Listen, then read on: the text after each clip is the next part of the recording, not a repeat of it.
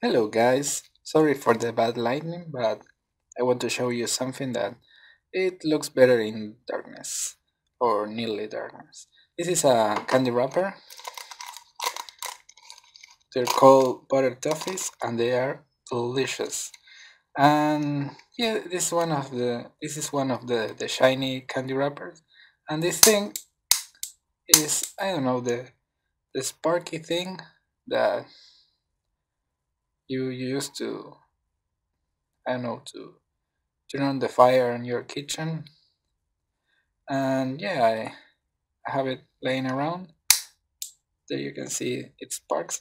And yeah, one thing that I found out is that the candy wrapper actually conducts electricity. And I don't know, it looks kind of cool, so I wanted to show you. And know that I'm shocking myself every time I do this, so I hope you appreciate. I love you very much, so I hurt myself just for you.